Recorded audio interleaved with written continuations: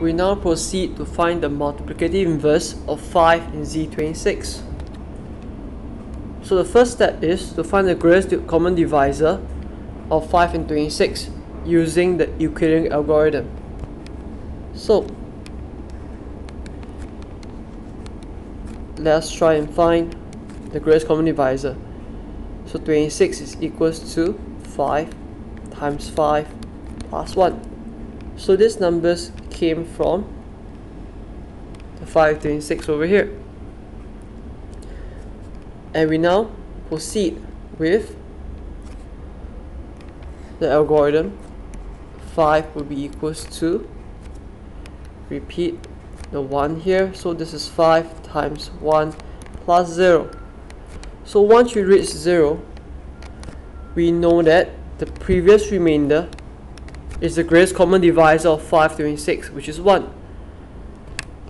Now, if you want to find the multiplicative inverse, we have to use the extended Euclidean algorithm, and we'll proceed to re-express 1 and all the successive remainders earlier. For this case, there's only one row to be done. So 1 is equals to 26 minus 5 times 5. In other words, 26 plus negative 5 times 5.